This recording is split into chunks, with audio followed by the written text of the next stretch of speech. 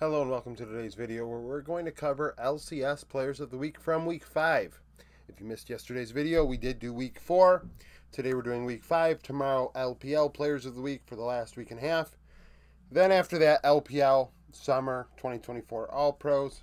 Then we'll see what we're doing on Sunday. So, this is 100% based off of stats from this past week's games in the LCS. KDA, assist count as half. CS per minute. Creep score per minute. Kill participation, which is kills plus assists divided, well, how many kills a player is involved in relative to the whole team in a percentage.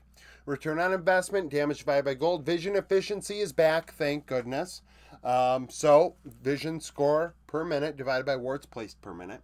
Solo kills plus 2v2 kills for the bot lane, 2v2 and CS difference and gold difference at the time the first turret falls, or roughly as close as we can get to it. So, in top lane, Thanatos and Impact technically were tied, but tiebreaker goes to Thanatos as he's first place in more categories. So, Thanatos first in KDA with a 9, second in CS per minute 9.5, vision efficiency 2.86 vision score per ward placed, gold difference up 924 on average.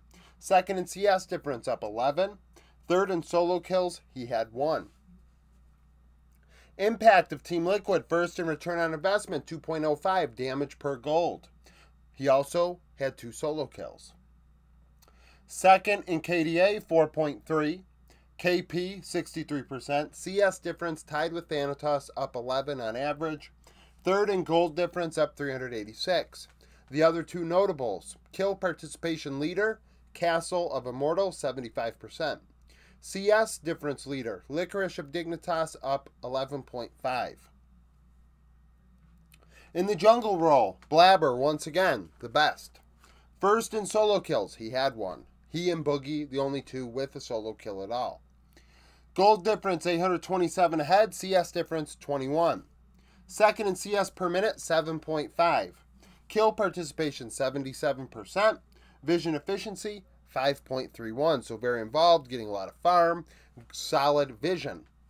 Third in return on investment, 1.45. Spica of Dignitas had a great week. He was first in CS per minute, 7.7, kill participation, 93%. Vision efficiency, 5.74, CS difference up 21, despite his team losing.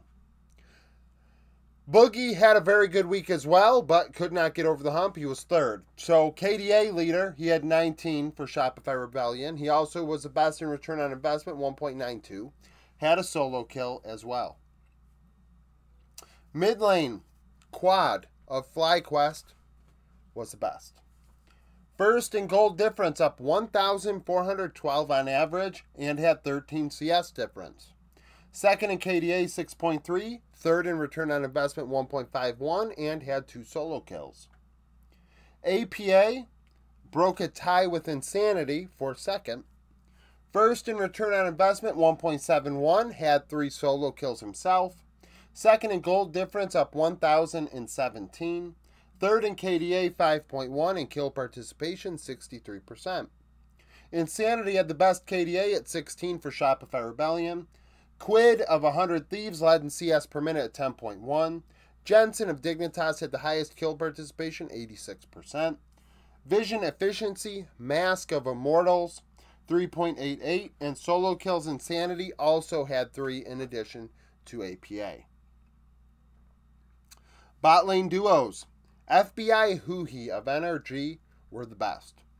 First in CS per minute, 11.1. Kill participation, 87%. Return on investment, 1.25. Second in gold difference, 1,976 ahead. CS difference up 10. And third in solo plus 2v2 kills, they had 1. Yeon Core JJ were second. First in KDA, 9.2. CS difference up 12. Second in vision efficiency, 2.11. Third in CS per minute, 10.7. Return on investment, 1.12. And gold difference up 731 on average.